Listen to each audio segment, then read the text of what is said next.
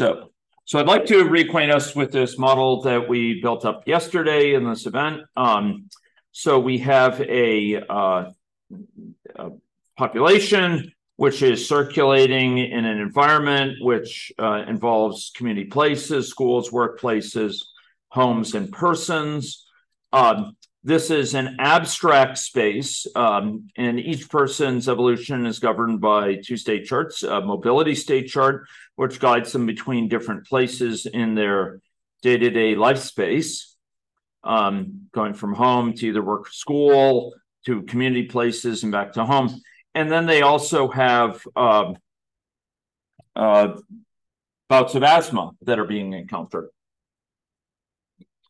And these bouts of asthma are triggered by aspects of their context, and particularly by some overall risk and some temperature and some air quality related risk. Thank you, Nona. Appreciate it. Now, currently this was running in an abstract space. So by that I mean it's not geographically situated. It is spatial. It is space, but it's not a geographic one. If we look at it, we'll see it just these different resources spread out. And as we said, people move between them in the course of the day. So people will be moving shortly to their work or school commitments and moving on. So all this is situated in an abstract space, and I want to remind us that homes are in blue, the workplaces are in red, the schools are in yellow, and the community places here are in green. We're going to retain that iconography, and our goal is to take this model and to introduce geographic data to it, to situate it instead in our fair city.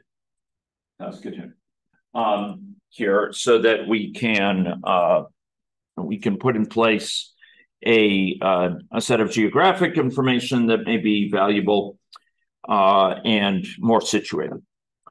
Now, in order to do that, we're going to make some choices, and amongst other things, we're going to be operating in a very particular environment, Saskatoon, geographically, where we're going to need to choose which of these resources that I've listed, schools, homes, workplaces, etc., are geographically based, in which are in fact just chosen to lie within the city. And for simplicity and ease, I'm going to choose one of those that will be geographically based, namely schools. Okay, so I'd like to make sure everyone has recourse to this model. If you don't, make sure it's downloaded from the course site where we've been putting said models. Here we go, and it's under the models built into class, right? This is the final one of them from yesterday. Okay, so first thing I'm going to do is I'm going to save it to version 7, and I'm going to say with GIS, okay, which is going to indicate something about it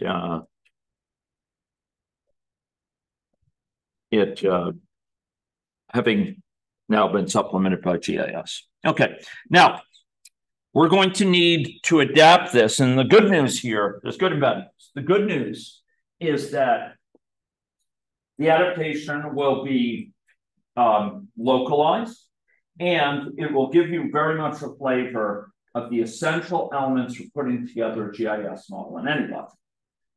There's some downsides. The downside is, since we're not building this from scratch, you're going to have to make note of how I'm changing the model when you think about what it would be like to build it up entirely from scratch.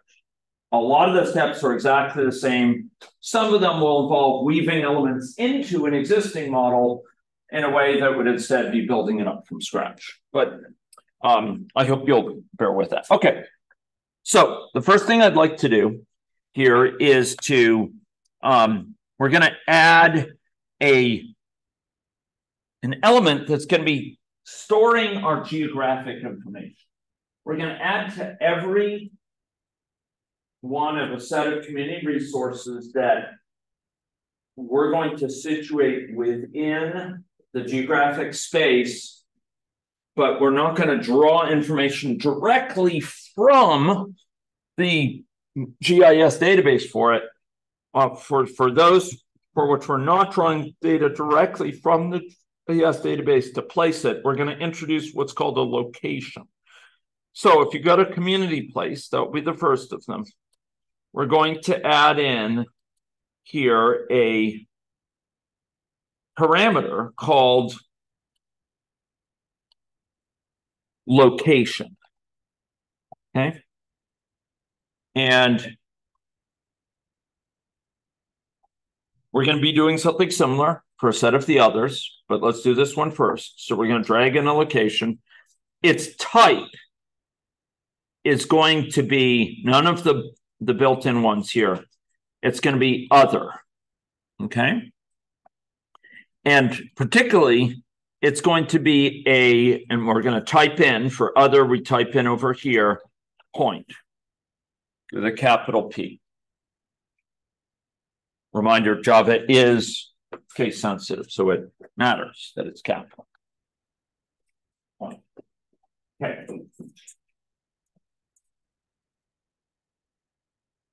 This is going to be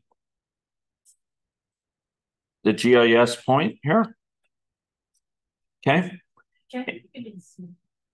Oh, zoom in. Sure. Great. Thanks for the reminder. Is this enough? Or do you want a bit more? Okay. Okay. So I'm going to now copy this. So I can right click on it and do copy, or I can do Control C on it. On Mac, it would be Mumble C. Command C. Command C. Okay. Thank you. And you probably prefer not to do that in any logic, because when you control or command, you can go somewhere. okay, I kind of like it.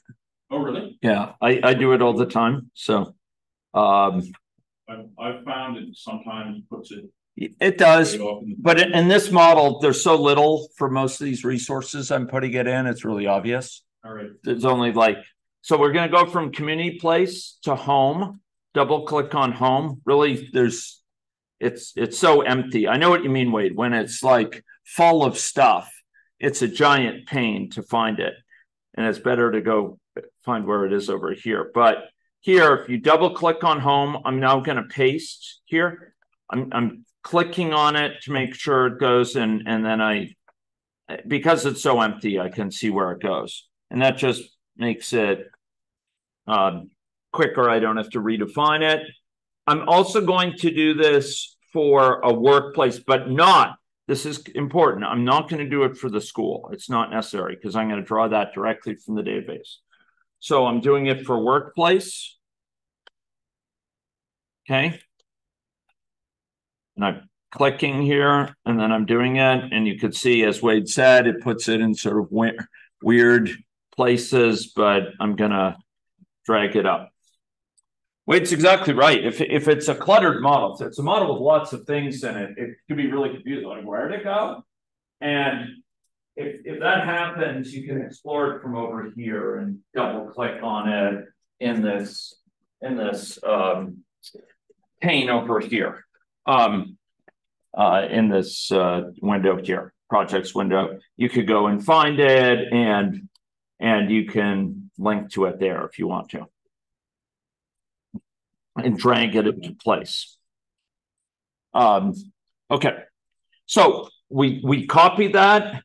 We created that parameter to capture GIS location for things that we will be situating within the broader landscape, which we're not going to draw directly from a GIS database. I put it into community place. I put it into home. I put it into workplace. but not into school or person. Persons are going to direct their own destiny. They will be autonomous, and they'll be located initially at the location of their home. Schools will be drawn from GIS database. Okay, so we got some preliminary stuff done. Now the real action starts with GIS. We've laid the groundwork, and now we will reap the benefits. We have sown, and now we will reap. Okay, so if you go to main, double click on main, we're going to add in a defining element for GIS. Okay, so we're going to go to the palette, and we will go where no person has gone before. Well, okay, none of the students here have gone before, probably. So we're going to go to palette, and we're going to the space markup. It's located just above analysis and just below presentation. And it's located 2 below the Da Vincian logo of the agent. So it's this guy here, this markup. Now, this markup is used for many purposes. Amongst other things, it's used for describing routes within buildings. Like you could have a map of this building and show where people go for the fire escape and can move around, etc. But wait, another. Wait, if we could make sure you send that list to overcome skepticism. So we're going to go here, and you see over in the GIS area, there's something called GIS map. What's that? Greg. Okay. Greg and Raouf, if you could. Thank you. Or just add them to it. It's a Google sheet. Yeah. If you know if you can get their information, Google account. So GIS map, I'd like you to drag it in, and it will form a GIS map. Now, TAs, I need TA strength. I need strength in numbers here. Okay. Okay. Like lions arise from your slumber, so mighty in form, so great in number. Shake off your fatigue like morning dew, because you are many and they are few. That may have been Shelley. Okay, so we just dragged this, and we have a map now. Okay. This is the GIS map we've drawn in. Okay. Okay. Yeah, Tony is a new TA. Yeah. Okay.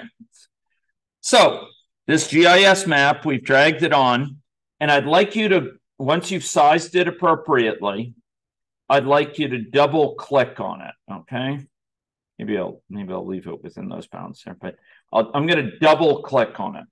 And when you double click on it, you should see on the upper left a search box. Do you see that? Yeah. Okay. I would like you to go and click in that search box. Okay. And I'd like you to select, when you do so, select region. Now, I was told, time was that there were some difference, MAC differences from others. And I don't know if you observed this, but those working in the room should all see something directly like this. Maybe on a Mac, it looks slightly different. I'm not sure. But you're going to select region, and you're going to enter Saskatoon. Now, if you want to be fully specific, you could enter Saskatoon, Saskatchewan. But as our former premier said here, Saskatchewan is the easiest province to draw and the hardest to spell. And so I'm not going to ask our international colleagues to type Saskatchewan, but instead you can do Saskatoon. Okay, that should be manageable. And I'd like you to press here this, you could press enter, or you can press this search button. And if you do so, you should see down at the bottom a set of search results. Do you see that? Okay. So notice we search for a region, and you'll notice observant students may notice that there's I'm not saying don't click on it. No. There's a little circle around our city there, our fair city.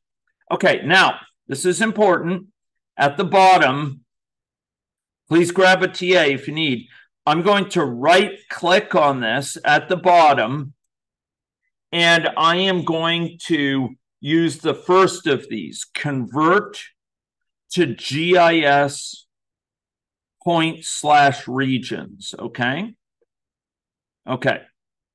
Do you see that? Okay, I'm going to do that. I did it. Now, if it's not immediately obvious that it's happened, but if you right click on it again, you should see it's grayed out, and that indicates it's already accomplished it. It knows where Saskatoon is, which is more perhaps than you can be said about most people in the US.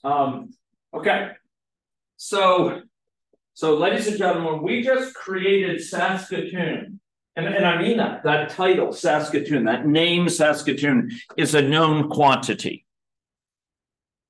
It's good to be on the map, isn't it? Okay, good. Right. Now, one thing I will say is this searching system is a bit finicky, and there's some hidden rules that are not obvious when you first use it. For example, if anyone from Eastern Australia had been searching, you'll notice that the eastern side of Australia right now, as it's shown on the map, is occluded, meaning it's cut off, right? It's hidden because of this boundary. And if you are searching any area which is off the map, you're probably going to want to go, and if you double click on the map, you can move it around until that area is visible. We want this area to be visible. So I double clicked on the map, and now I'm going to zoom in, and I want to zoom in to see this, okay? Now you can zoom in one of two ways. If you have recourse to a mouse, like said Sup Yao, you can zoom in with this little wheel, okay, and just you may have to kind of move this around, and you can zoom in that way. Otherwise, you can use a plus key and zoom in with the plus key, meaning make sure it's a plus. Hold down the shift and do plus to make sure it's appropriately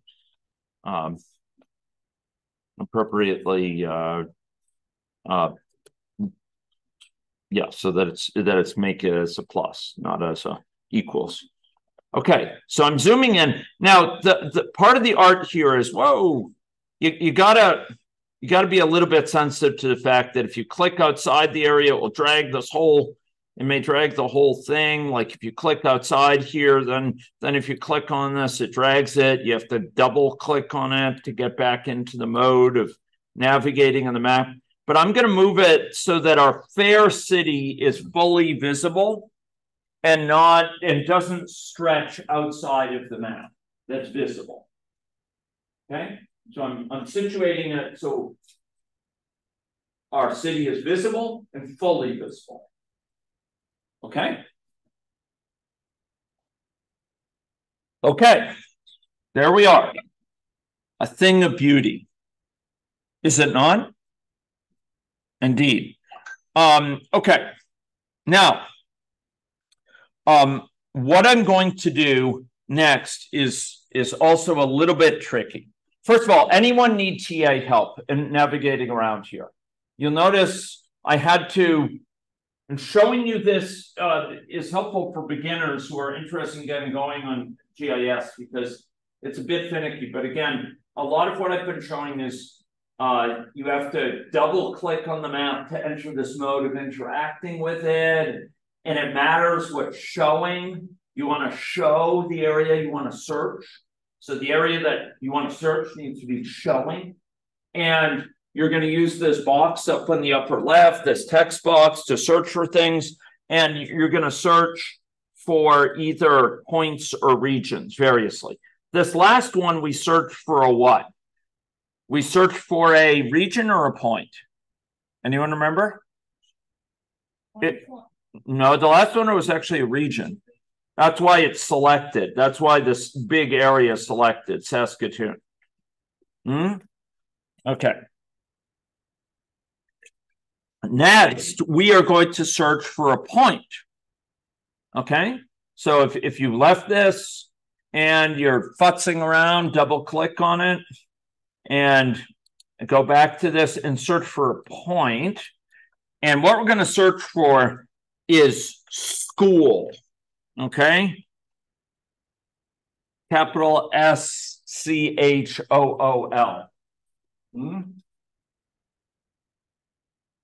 School. Okay.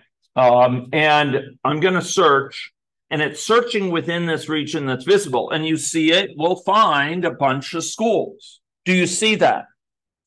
Okay. Maybe someone could help. Saab had to step out for a minute. If someone could get him up to speed here, that would be great. Okay. Okay. So we're going to take the first set of those schools. We're going to go and click down in this area below, not double click, just click. And I'm going to select the first 6 of them. Okay. Down to Newtana Collegiate. So that's Bedford Road, Bishop James Mahoney, Evan Hardy, Walter Murray, Mount Royal, and Newtana. Okay. For those not from Canada, collegiate institutions in Canada are high schools. Okay. Okay. So I went down there in this search and I selected the first 6. Okay. Now we're going to do something with these first 6, but I want to make sure everyone's on the same page. Are people feeling equipped for this? Equipped or not? Yes. Okay. So next, I want to right click on these. And this time I want to do something different. I want to create agents at the selected elements. Okay. So these things that I am selecting, I'm going to create as agents. And what sort of agent do you think they will be? School. Yeah, they're going to be schools. So these will be my schools in the model. Okay. How did I do that? I selected these. I right-clicked. I went and I said, create agents at selected elements. I've already done it, so I'm not going to do it again. But I selected school and I clicked there and it created them as schools. So if you're not sure if you've done it, if you look to the left of the map, you will see a set of what? Schools. Good. Those are your schools. Those, ladies and gentlemen, are your schools. Those are our schools. Okay? Are we okay with this? Okay. Now, clearly, we could have searched for a lot of other things. There's hospitals, there are clinics, there are stores, there are, long-term care facilities, there are all sorts of things in the GIS data that we could have searched for in the OpenStreetMaps database. And we could create them as agents. Note that pattern. We have agents in the model, types of agents. One of them is school. And here we are grounding the information on those schools by what's in the GIS database. Do you see a pattern there? Okay. Okay. Now, having done so, we are going to now do something with those schools outside of the map. We're basically done with the map interacting with this map interactively in this form. What I've just gone through is the most tricky user interface part of the AnyLogic interface to GIS information. What we're going to do from now on, we'll be interacting with GIS information in loads of ways, but we won't be doing it by clicking on the map and dragging around and searching. What we've seen is two key steps for doing that, for finding an area of interest, the region, that's what we search for, Saskatoon is a region. And then we went and we searched for the particular resources of interest within that region and created them as agents. Okay? Okay, we're leaving that behind, but we're still staying with GIS functionality, and we're going to enable that. So if we click over here, we see our schools. Now, the model already had schools in it. Do you remember that? We had a population of schools. Does anyone see it there? Yeah, it's up actually just to the left of the things we created. So we don't need that anymore. We're going to create a replacement for this based on these particular schools. We don't need synthetic schools anymore. We don't need schools that we produce out of thin air. We're going to use these ones that are grounded, that are GIS informed schools, that are real locations. Okay? So we're going to take this population and we're going to do something very important to it. We're going to do something of great importance for agent-based modeling. We're going to delete it. Okay. So we're going to I right-clicked on it and I said delete, or you can press the Control X, or you could go and you could do edit, delete, or whatever. But I just deleted it. Okay. Now, it was called, what did I just delete? It was called what? Schools. So I'm going to call something else schools. It's a collection of these guys. So let me show you how you do this. Yes, Sab? So as you delivered the school, it had a formula associated with that. It did? For the air quality and light transmission. Great question. So that like air quality information for that school, that is part of the theory of schoolhood, the theory of being a school. That is still present. The notion of being a school here is still present in the model. So we still have schoolness in the model. This is still in the model, the notion of a school. What is no longer there is the population of them that we created earlier. Instead, we're going to have the population created from the GIS data. And each of those things from the GIS data, if we go back to each of them, these are each a school. So each of them has an air quality. Each of them has some position. Each of them has an appearance, in fact, according to what we've done. It's just we're replacing this population of ones we just created of schools with these ones, each of which is a school as we've defined it for the model. I hope that's helpful. Yeah. Okay. Ladies and gentlemen, let's go take advantage of these things. We're going to select them. Select them like that. I'm going to select them. They're all selected, all 6. And next, I am going to go right click on these and I'm going to do create collection. Okay. Now, like what Wade said earlier, when this happens, you sometimes have to visually see, like, where did it create it? And it actually created it here. If you don't see where it created, if you're wondering, like, wow, where is it? I don't see it anywhere. You can go over to main, and if you open it up and you look, there's an area now called collections, and you can double click on it, and it will tell you where it is. Or another key feature of AnyLogic, you could do Control F, which is what in Mac? Command F, and you could say, you know, collection, and you could search for it and find it that way. Anyway, here's this collection. It's called right now collection, which is rather nondescript. It's a somewhat blunt term, not very differentiating. So we're going to call it, guess what I'm going to call it? Schools. You got it. You got it. So we replaced this old collection. There was a population, technically called schools, and we replaced it with this collection of these. Now there's a little bit of subtlety here. This is not just any old run-of-the-mill population anymore. It's this collection of schools which are imbued with GIS information. It knows all about their place on the GIS map and that sort of stuff. It knows how to get to them, all that sort of goodies. They are imbued with GIS information. And we will use that information to good effect. Okay. We're through the trickiest part of this. And we're through a large part of this need. We're out of the woods. Who needs help? How about online?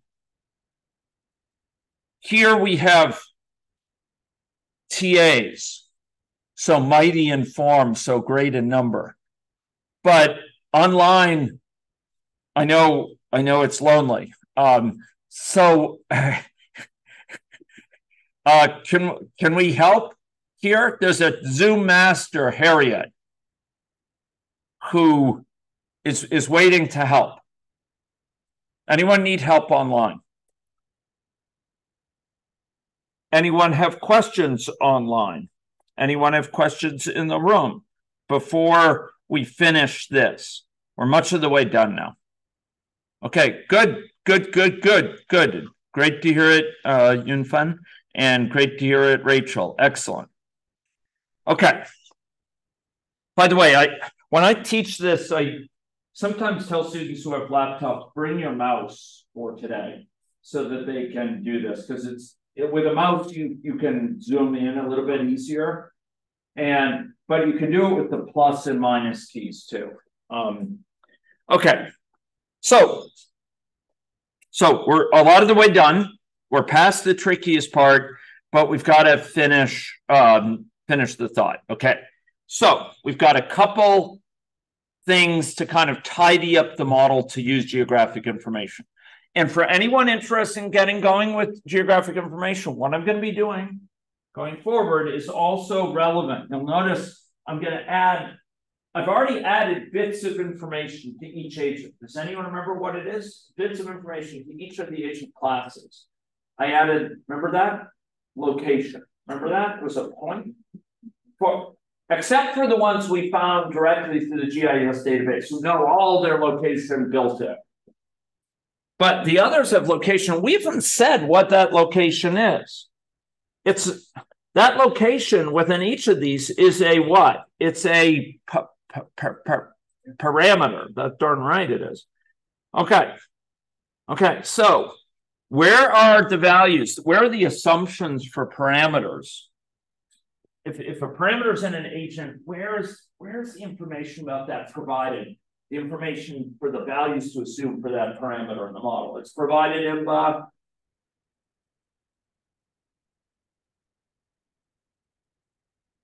this is going to really hurt.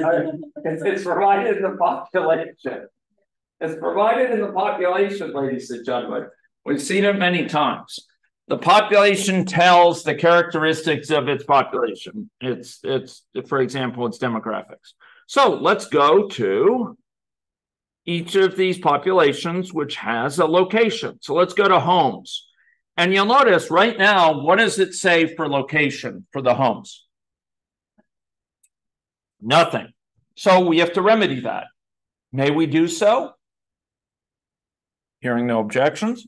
Okay, so we're going to go to this location field in the population. Again, anyone wanting to get you started with any logic GIS should notice you'll be going through a similar thing. Even though this is a model, even though we created the notion of a home yesterday, what you will have to do is do something very similar. They'll need a location parameter. If you build it up from scratch, you put in a location parameter for it's a point. And here in the population of these things, we will put in a location. And here's the trick. Wait, another blank. So this is what I'm going to specify. The location will be, you notice there's this little light bulb and it says use index and index.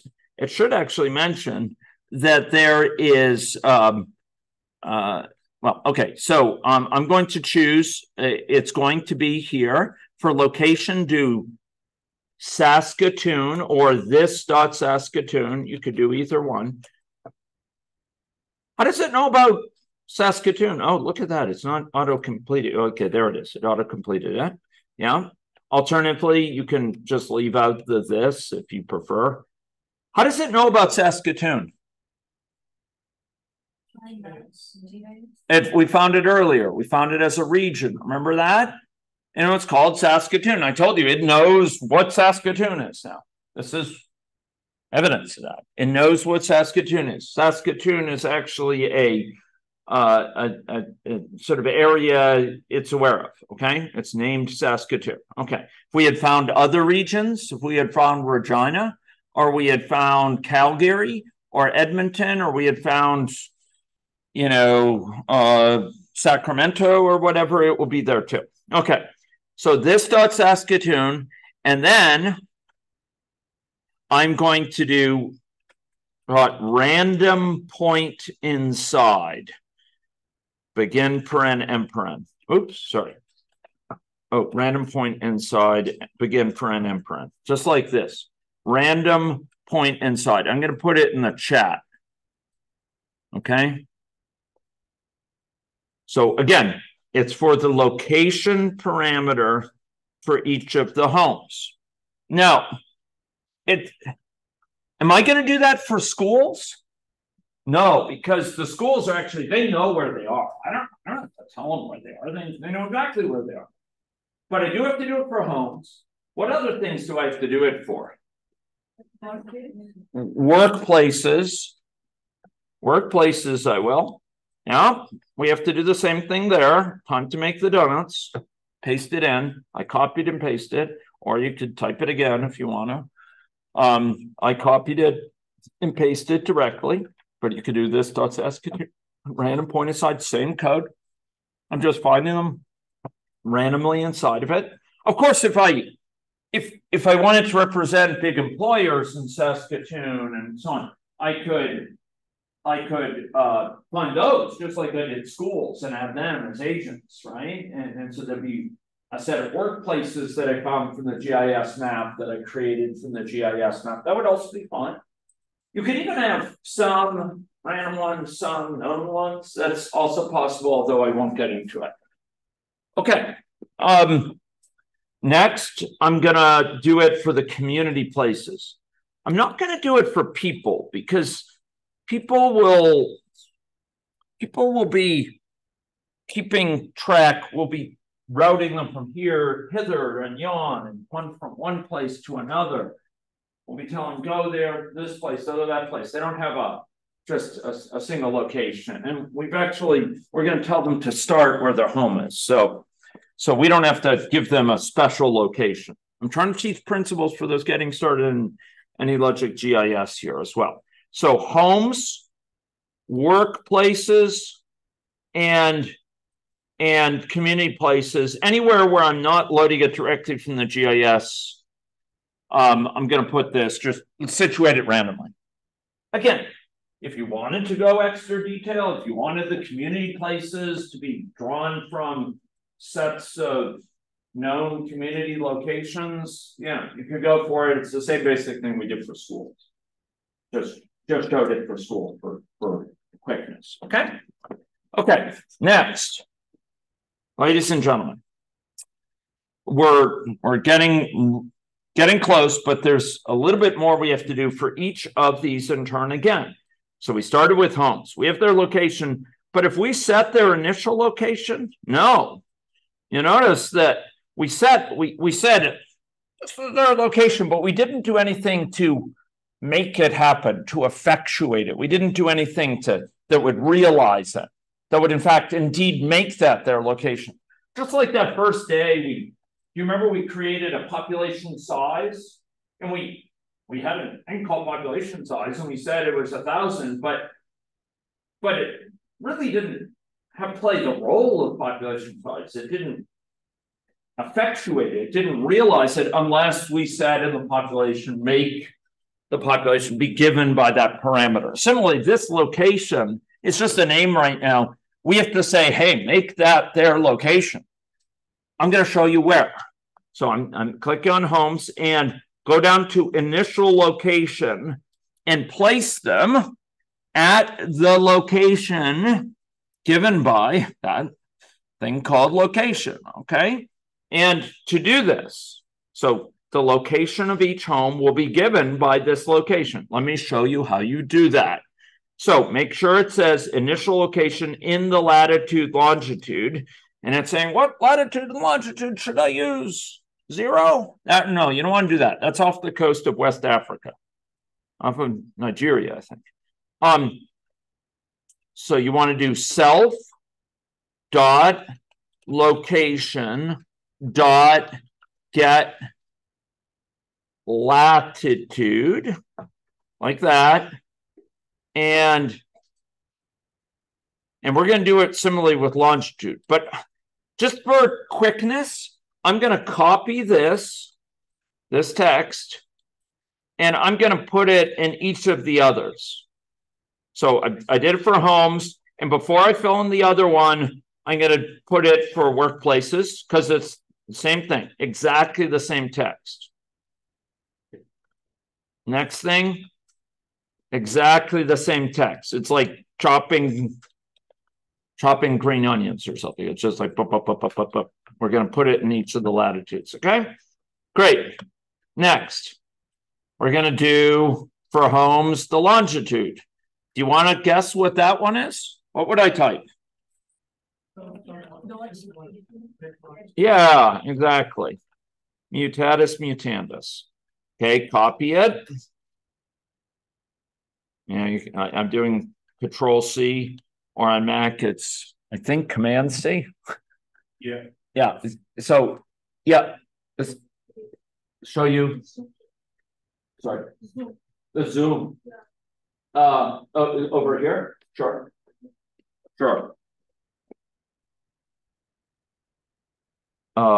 So make it like this. Okay, yeah.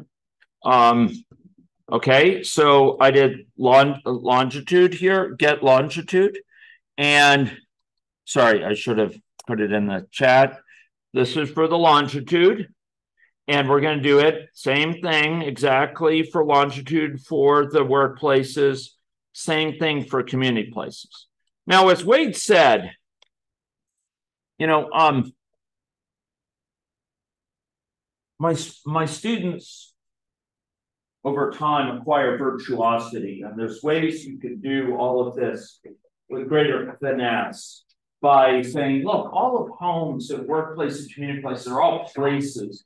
And we could have any place as a location. We could reduce the amount of sort of repeated cruft like this. But to keep it simple, we have some repetition. And just like learning the multiplication table, sometimes repetition has a place. Okay. So we completed that thought. Now, we're getting close to being done here. We got these locations, we're setting places in this, etc. That's great. And I suspect if we ran it, we would see places located in the correct area, but we haven't quite finished it. Okay.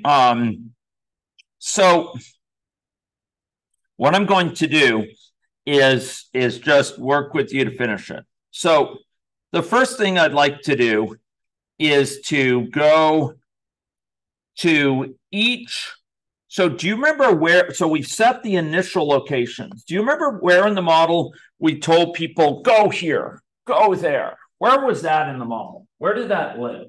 That we told, so we set up we've already set up all the locations, the school, the workplaces, the homes, the community places. That's all done. All the ones that are fixed are all the ones that are defined locations, fixed locations, constant locations are done. So we've gone a long way. But now we have to deal with mobility. Now we have to deal with movement. Where in the model did we define mobility? Where is mobility captured in the model? It's in person. And where in person? Is it in their asthma state chart? It's in their mobility state chart. Yeah, that's right. So it's in their mobility state chart. Do you remember this? We had these move to things. Do you remember that? Well, guess what? Move to still applies in GIS. The only thing is now we have this pesky notation, this pesky location thing. So wherever we said move to X, we now have to say move to X dot location. Okay? Except for schools, which just know where they are. Okay. So, ladies and gentlemen, let's go to the mobility state chart in person. When people head to work, we're going to need to say workplace dot location. Not just move to workplace. That's for this headed to work. Sorry, Nona. I'll enlarge it. So heading to work, we now go workplace location. For school, do we have to do dot location? No, because it knows where it is. It doesn't, we didn't have to tell it there's a location. So we need to do it for this one, that move to. We need to do it for this one, going to a community place. And instead of being community place being visited, we need what? Dot what? Location. Yes, thank you, Harriet. Awesome. Location. Yep, that's right. Thank you, Rachel. Awesome. Okay, dot location. We do need for home. We're not done yet. Not quite out of the woods yet. We need it for home over here. Boom. Okay. In transit to home, we need it move to home. What? Dot location. That's it. I don't think there was another one up. Oh, yeah, there is one other place we have to go. Yes, there's I think yes, I think that's correct. I think there's one other place that to start them. Okay, so we've just finished this up. Excellent. We're getting close to being done. I mean, very, very close. We're on the cusp of it. But do you remember with the human population, we need an initial location for it. And for the initial location for the human population, where is the person going to be? They're going to be at their home. So I'm back to Maine. I went to population, and now it gives me these different choices because it knows I'm in a GIS environment. And so I used to have something that said in this certain location, like an X and Y. And now it gives this choice like, okay, latitude, longitude, or what? So let's go. Let's do this latitude, longitude thing. So tell me, what is if I want them to be at their home, where's their latitude? It's the same as their what? Home's latitude. Okay. How do I say their home's latitude?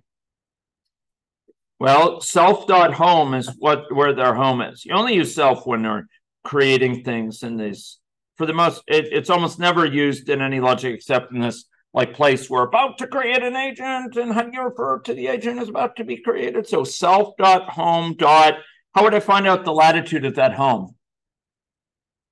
Dot location, and then what? Dot get latitude, right? Get latitude. And what for their longitude? Yeah, except excellent. Longitude. There we are. So again, this would mean like, hey, my home's location, from that get the latitude. My home's location, get the longitude. Do we need a semicolon here? No, we're just determining a value. Just getting a value. It's like a formula. It's giving us a value. Does that make sense? Okay, let's make sure this builds. And there's one more thing that I'm going to do. Okay, mine. Okay, mine is again in the state where it's not complaining. Wade, it's not saying build completed successfully anymore. So that looks like fun. I'm going to try running it, and actually, I'm going to save this as version. Well, I called it version 7, so that should be fine. I'm going to post this quickly. Let's just see if it's a happy camper. Okay. No. Okay. Here we go. Now I haven't set the person's speed yet, and we want to do that because right now they're not necessarily moving at a meaningful speed, as we'll see. Okay, when will they be going? Does anyone remember? Okay, now, why 15 hours? 15 hours is the witching hour. What's going on at 15 hours? They're going to be, what's that? Yeah. So actually what's going on is that it's calculating. You notice this little blinking thing down here? Well, it blinks. Trust me, it blinks. Just like the screen. It blinks sometimes. We're probably all hitting the servers at the same time. There we go. Okay, there they go. You'll notice they're going along roads. Does anyone notice this? Look at that. They're went under Circle Drive there. Okay, they're moving around. Look, these ones routed to Circle Drive. They went to that factory in Stonebridge. Okay, so there they go. Okay, this one's going on Circle Drive across passing Preston Crossing. This one went Preston Crossing after school or after work. So these are for those not initiated with the wonders of our fair city. These are meaningful locations, and we have people moving around, but they're all moving around at an awfully stately pace. And if we go look at their, the time they're taking, it's awfully long. Here's along Wanascawen Road, we need to adjust the speed assumptions because they're spending an awful long time walking in minus 30-degree weather, which is not entirely implausible, but let's not make it the entire population. Okay, so ladies and gentlemen, I'd like you to go to the population of people, and we're going to set their movement assumptions, their dimensions and movement here. Okay. And I'm going to set it to change their initial speed. Right now, it's about 0.5 meters per second, which is a walking speed. That's not unreasonable, but it's slow for people's commute along Wanascawen Road or over on Circle Drive. So we're going to change this. And we're going to change it to 9 meters per second, okay? Which is, for those in Canada, it's about 32 kilometers an hour. For those in the US, it's about 20 miles per hour, okay? 9 meters per second, okay? So make that the speed. Now, we will now run this. So, sorry, build it first, and now we will run it, okay? And what would we expect to see now? They'll move faster. They'll move faster. Now, I want to draw attention to something here. You notice I'm running this, and this relates to this performance issue. So up to 15 hours is fine. And now it's quicker. Do you see that? So the first time it took a while, it was figuring out the routes from all their homes to all the places they have to go to, schools, workplaces. But now it figured it out. It cached it. It kept that information from earlier. It had figured out, how do I get from A to B for lots of A's and lots of B's, all these pairs. And now it could just use that information, say, oh, these people go along Circle Drive to Confederation Drive, and they get off at this exit on Circle Drive, and they go into, you know, Confederation Shopping Center, or what? Well, it's actually just a location that happens to be there by chance. And they're routed around. Now, it's also worth noting here that if we look at this, and we go to the characteristics of the map here, I'm going to go back to main while that's still running here. If we were to go and we were to click on the map, one thing we would see is that under the routing area, it says like, okay, what road type should I be considering? Car, rail, bike, or foot? Should I be considering car routes, rail routes, bike routes, or routes that are easily traversed on foot? It actually has that information. So it might know that, you know, the Circle Drive Bridge has a walkway on red up, you know, on the one near Preston Crossing, and this other railway bridge has a footpath, but this other bridge doesn't. The sort of Center Sydney Buckle Bridge doesn't, or whatever.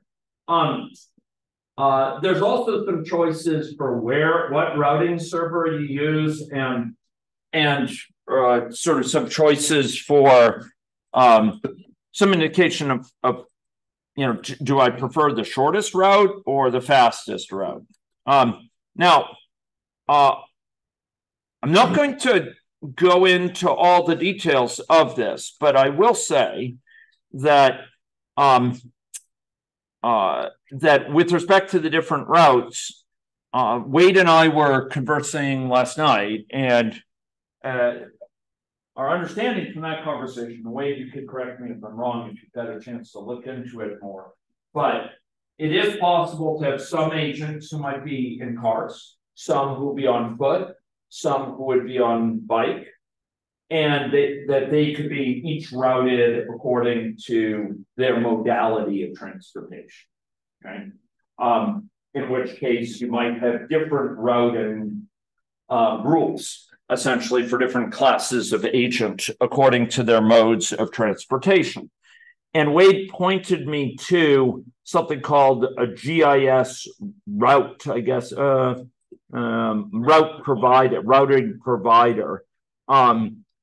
And you can see it says supports 4 network types: car, rail, bike, and foot. And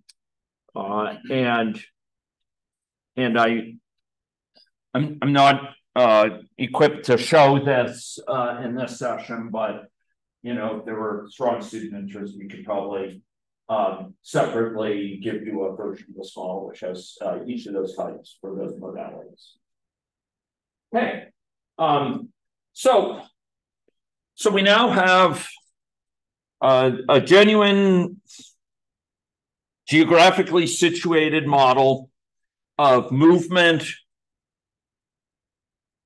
through outdoor spaces to indoor spaces with differing air quality assumed indoors and outdoors at different temperature, which contributes to different burden of asthma, different asthma burden here, that triggers different occurrences. And we have some reporting here of where people are encountering triggering of their asthmatic attacks, the triggering of their bouts of asthma. We've come a long way. I mean, this is, you've had genuine exposure to the details of GIS here. Now, to complete your exposure to one additional component of any logic, I'm tempted to show you actually two final things that might be useful. But I'm conscious of the fact that we're also at 10:15 here, and soon we'll be going for 2 hours. So why don't we take a 5-minute break, and we'll come back, and I'll take a look at the rest of the morning and figure out if we have time for that. Probably about 10-15 minutes, or if we need to get on to sensitivity analysis and calibration. Okay, so let's come back in 5 minutes here. Thank you.